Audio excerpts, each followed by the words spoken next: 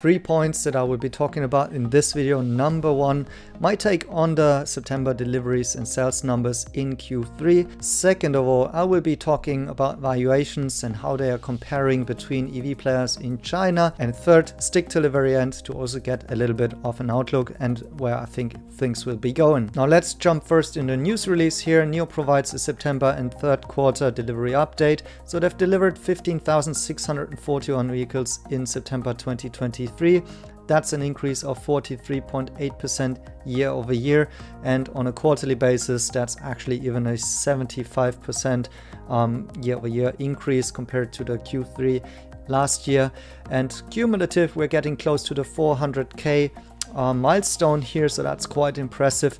And if you've watched my previous videos about the earnings calls and so on, you will know that NIO has guided to deliver more than 55,000 cars in this quarter. So they are slightly above that. Their guidance was actually a range between 55k and 57k. So you can see it's at the lower end of the guidance, but it's certainly within the guidance. And so I think some investors were hoping for a smashing of that guidance and a beat based on strong September numbers. That clearly wasn't the case. So let's have a little bit more of a look what's going on. First of all, I always do this kind of business workdays adjusted production rates here. So over time I'm tracking what are the business workdays for each of these months, and then also what has been the deliveries divided by that actually on a monthly basis. And as you can see, in September we had 3 days left, and therefore also the daily deliveries are actually down compared to the August number here, which had 3 more business days. While deliveries and production can certainly go on during non-business days, still this metric can be a proxy for adjusting for some of the down days due to holidays or some slower movements of cars during that time. And then if we look at the long-term trend, we can see clearly where NIO has been falling off a cliff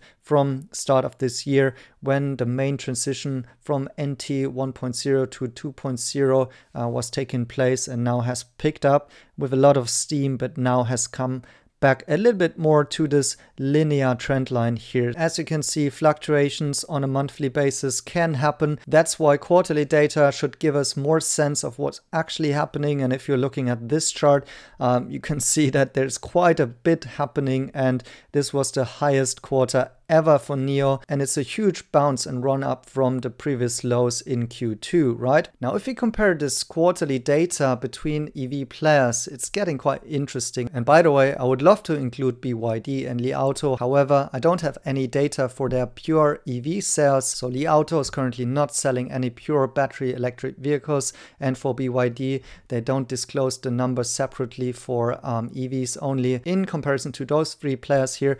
And what we can see should actually be quite exciting for investors. For vehicle sales, NIO is up 136% between Q2 and Q3.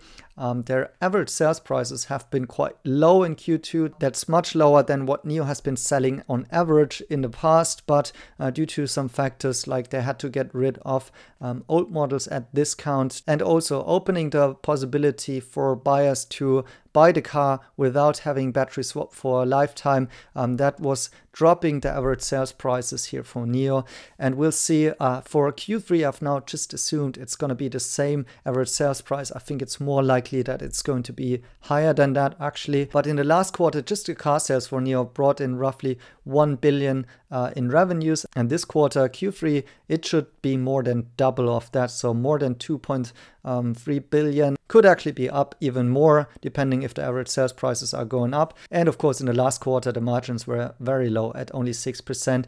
They have guided to double-digit margins, so here I've assumed the lowest double-digit margin that one can have, 10%. And then last quarter, between selling the car, the revenues that you get in, and producing the car, NIO got 61 million that are contributing to pay off the rest of their spendings. Of course, the spendings are currently much higher, so still the net losses have been quite high, but now we can see that with the improved margins and improved revenues, as well as possibly improved average sales prices, we should get possibly around 230 million of contribution margin here in Q3, and that is a staggering growth of 280% of this metric. Now let's see how this compares to some of the other players like Xpeng.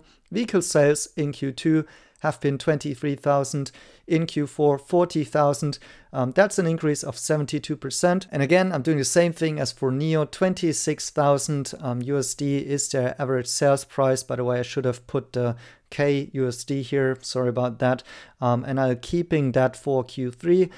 So the top line revenues have been 600 million in Q2, will be about 1 billion in Q3. So also an improvement here for Xpeng using the same ASPs here. Of course, that's a similar growth of 72% for the vehicle sales as well as for the top line.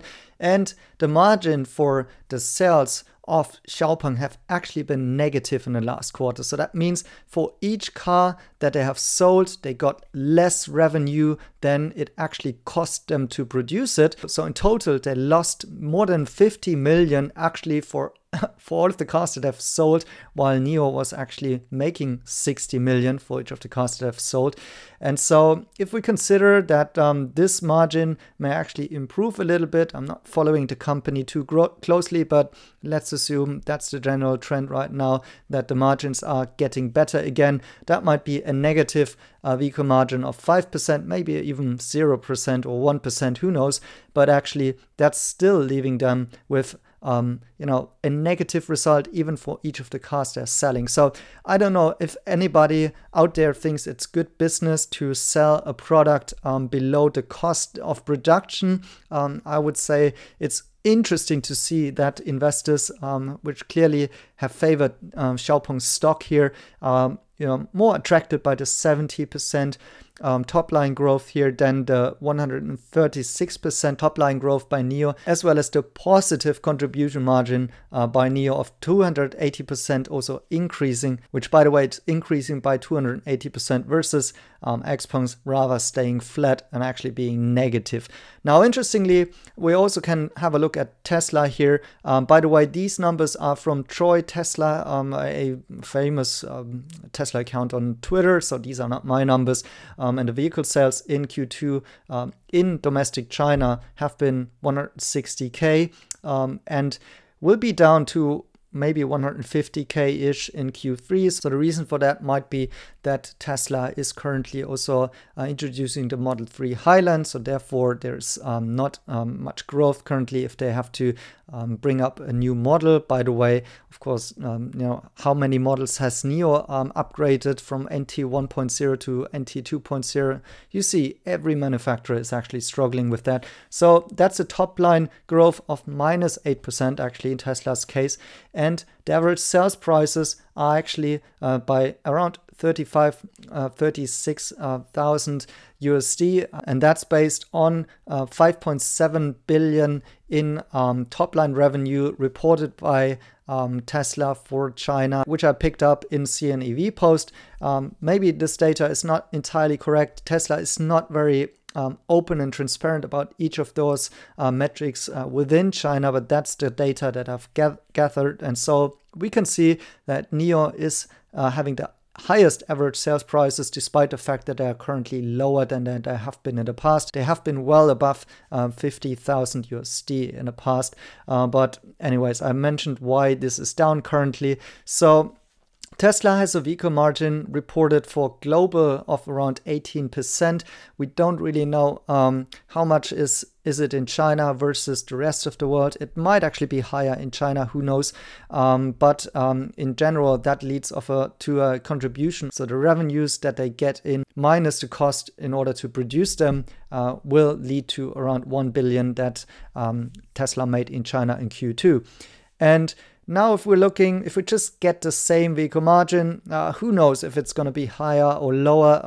Arguably, it might actually be even a little bit lower in Q3. Who knows? But it's possible that this contribution margin, therefore, will be falling a little bit below 1 billion USD. And so overall, we see that these metrics currently are negative for Tesla for Q2 compared to Q3, and also overall NIO actually standing out here with growth in these sectors and key metrics there.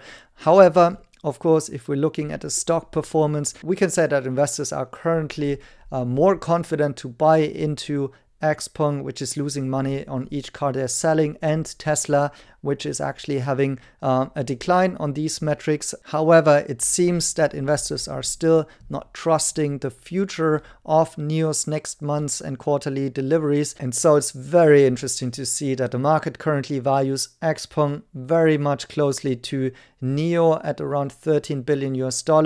By the way, for Tesla, it's of course an 800 billion market cap. If we take 50% only, because that's what 50% of production and about the sales is coming from China, let's say 400 billion of the market cap are based in China, then investors are paying more for Xpeng than for NIO, of course, and obviously Tesla even more so. So where could we actually be heading in the next couple of months?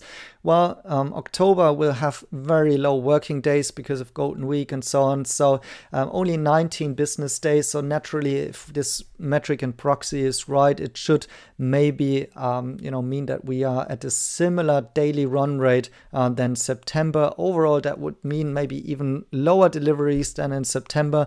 Could be falling below 15K on a monthly basis. In my point of view, who knows? And then November we'll have those 22 and 21 in December business days again, where we could actually also see maybe an increase again on the production side. And so overall on this trend line, this could come a little bounce here when it's in terms of production, and on a quarterly basis this could actually mean that we would land at a lower quarter than actually Q3. But I've thought about this, and just looking at the chart, you can see how this Q3 number was such a big outlier here that it feels a little bit more natural that we are landing slightly above 50K in my opinion for the whole quarter, which would be little bit of odd here because in the last couple of years we always had Q4 at the biggest and the highest number in terms of deliveries, higher than Q3, right? But I think it would be a very big stretch to get up here to, let's say, 60K. That number might be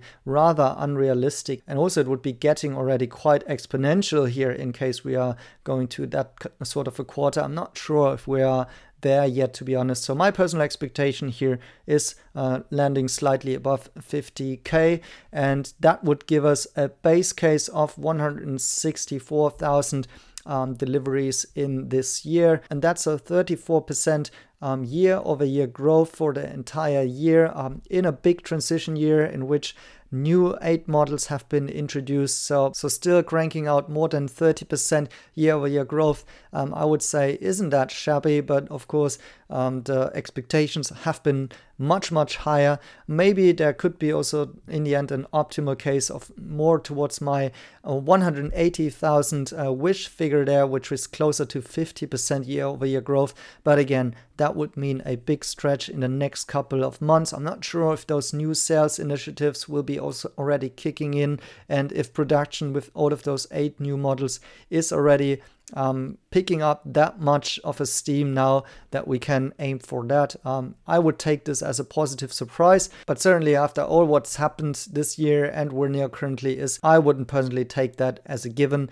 Still comparing NIO to some of the other metrics that we see out there, I thought this is a really nice bounce in Q3, both on the top line, on the profitability per vehicle sold metric. And if NIO can continue on this trajectory, meaning margins up, revenues up over time, then I'm certain the opportunity cost will swing into the favor of NIO against some of these competitors.